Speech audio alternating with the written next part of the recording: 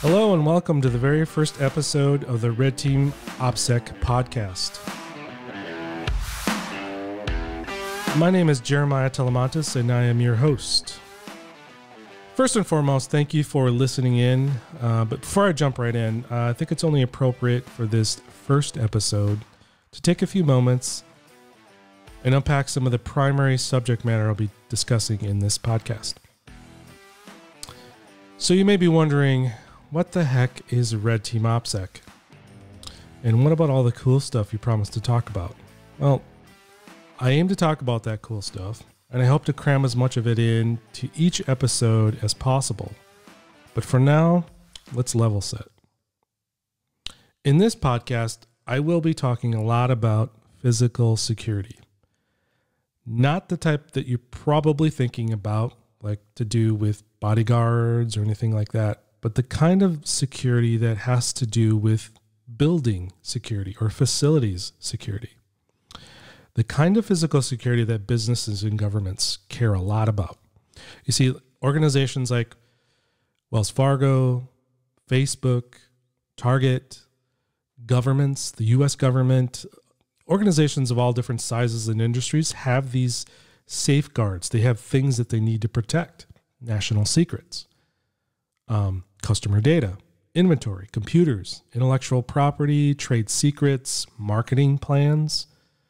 And they put these things into place, these defenses, these safeguards in place to try and protect them.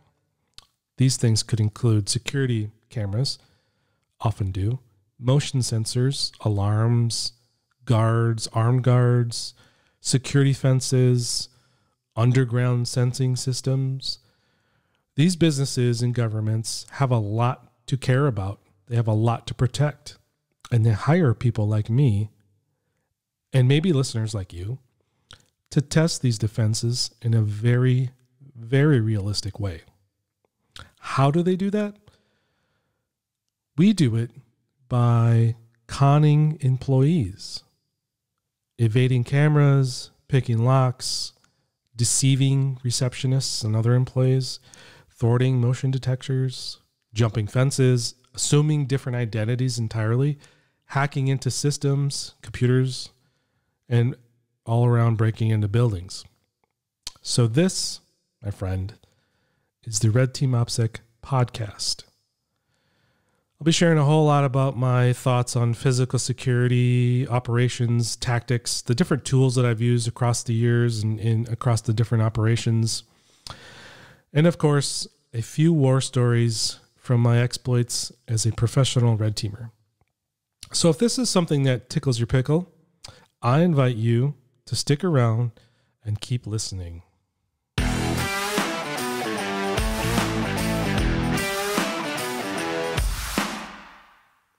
So in this episode, I will cover a few talking points, but first I'd like to give you a little bit of information about me.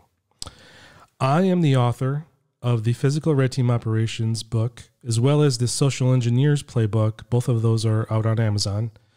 I'm the founder of the cybersecurity firm Red Team Security, and I'm a lead instructor at Red Team Security, and I've been doing this kind of work in information security for a little over 22 years.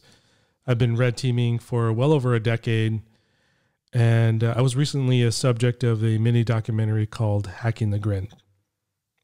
So let's dive into a few points. First of a few I'd like to talk about is physical red teaming. What is it? Is it really a thing? I've heard about red teaming. I've heard about penetration testing. Do you really actually get hired to break into buildings? Well, yes, we do. If red teaming is a new term to you, let me just do a quick Wikipedia definition for you. So Wikipedia says this: a red team is a group that helps organizations to improve themselves by providing opposition to the point of view of the organization that they are helping. So keyword is they're an opposing force. They're the devil's advocate, and they're aiming to do this sort of out-of-box thinking, problem solving. Now, if we scroll down a little bit more and look at this Wikipedia definition, you'll see that in the context of computer security, a red team is a group of white hat hackers. Now, white hat hackers being the good guys that are often consultants or employees, helping organizations to try and find these vulnerabilities. So our red team is a group of white hat hackers that attack an organization's digital defenses as an attacker would in order to test the organization's defenses. Okay? So in a sense, from this computer security version of it, right, what they're really doing is they're attacking their networks, their perimeter, right, from the internet, for example, spamming, social engineering folks through email. They're trying all these different methodologies in the quote unquote digital infrastructure as an attacker would be, right? And they aim to do this because they want to identify the organization's weaknesses. And at the end of the day, as a consultant or as a white hat hacker, you present to your client or your managers and say, this is what we did, and these are the vulnerabilities we discovered. Let's move forward and get these fixed. That is common in the IT world. Folks like that are called, as I mentioned, white hat hackers. The process is called penetration testing. So penetration testing in the IT world is not a new thing. In fact, it originated in the 70s and kind of evolved greatly from there into application pen testing, device pen testing, medical device pen testing, mobile phones, applications, networks, all these different aspects of it. And today, many organizations do this regularly, but they only focused on the technical aspect, the digital infrastructure, as it mentions here. So this aspect of red teaming, which is the opposition angle to it, how is that different? And what is physical? Well, red teaming in the sense of IT is very much the same. It has this adversarial approach, but it still focuses on the technical aspect, the digital infrastructure. So what we mean by physical red teaming is that we're not going after the digital infrastructure. In this case, we're going after the physical aspects. We're going after the physical infrastructure, the buildings, the substation yards, the warehouses, the office suites.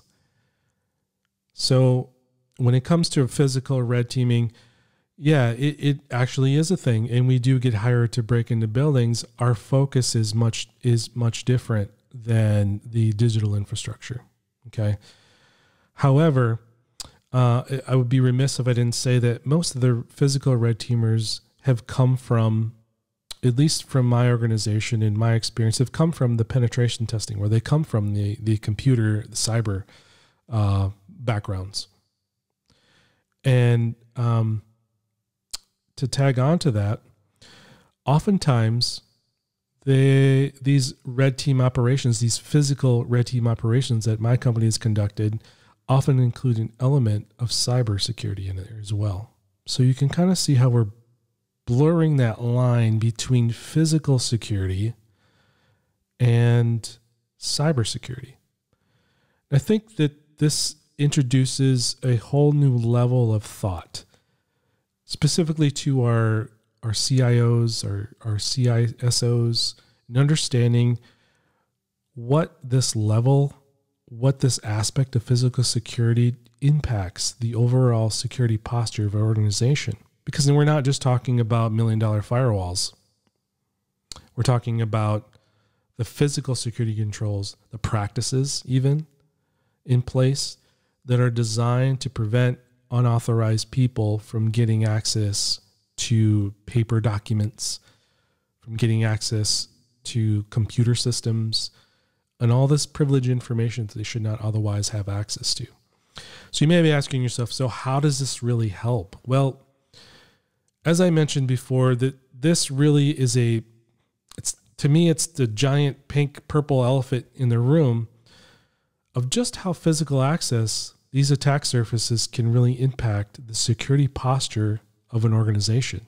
You could have $1 million firewall, but if I could walk right into your front door, tell your receptionist I'm here to see Steve, walk through and past her or him and get access into a very secure area of the building, I could essentially own it. I could essentially have access to that critical information that you just maybe spent $1 million trying to protect me from doing from the internet. So it's something that I deliver often to my clients as a wake-up call that, hey, this is something we need to be concerned with. Not only is it something we need to be concerned with on the cyber or in the physical realm, but also in the personnel realm too. Because these folks, they're people in charge of these systems and access to this information that need to tell me, authorize me for, hey, do you have an appointment? Can I see your ID? I need to escort you. And so what the bad guys do in these areas is they focus in on those weaknesses, people, physical, leaving the door open, tailgating, all those popular things that we all know about.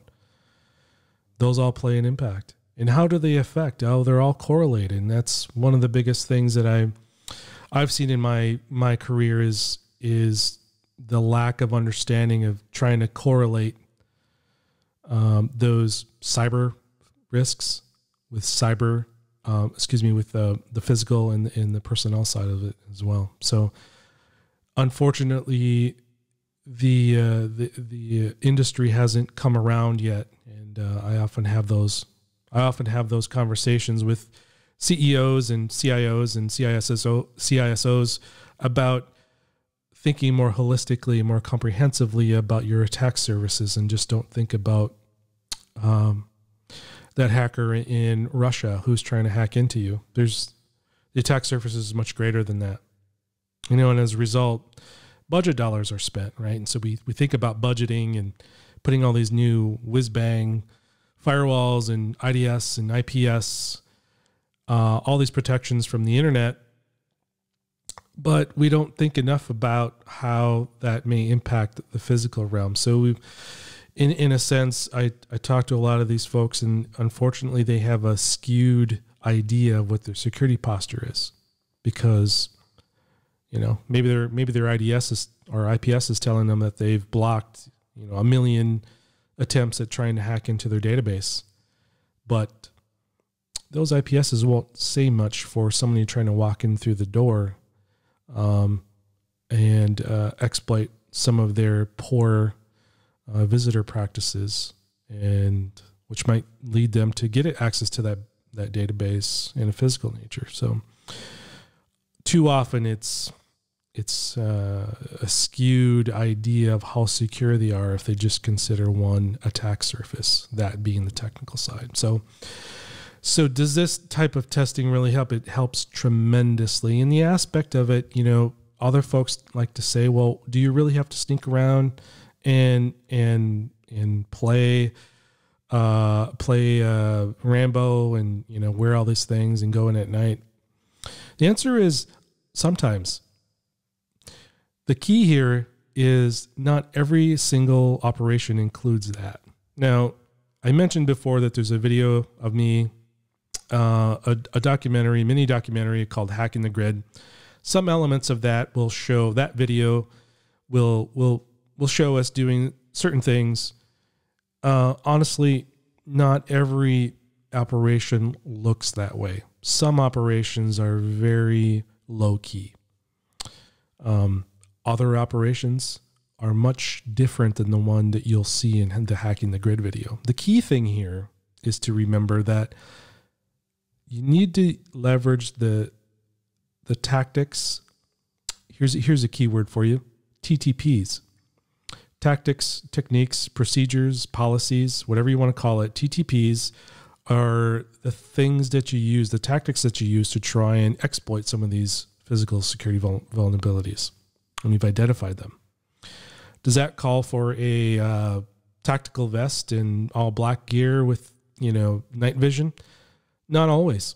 Sometimes it does, sometimes it doesn't. The key word is making sure that it's commensurate, that you're doing what a likely attacker would do. So if I'm going after a mom and pop pizza shop, probably not going to leverage the same level of sophistication that we did in that Hacking the Grid video. If it's something more similar to a power company who maybe have maybe a part of the critical infrastructure grid, yeah, I may want to level up a little bit. And so that's the key word here. And I'd like to call that out simply because I've gotten a lot of questions on that. So yeah, this type of testing, the realistic provides this realism to it.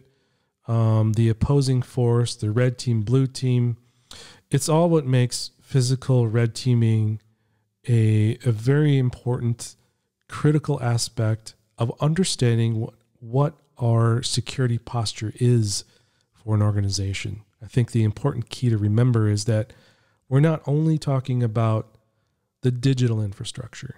There's much more than that. We have the personnel infrastructure, the people that have access to these computer systems.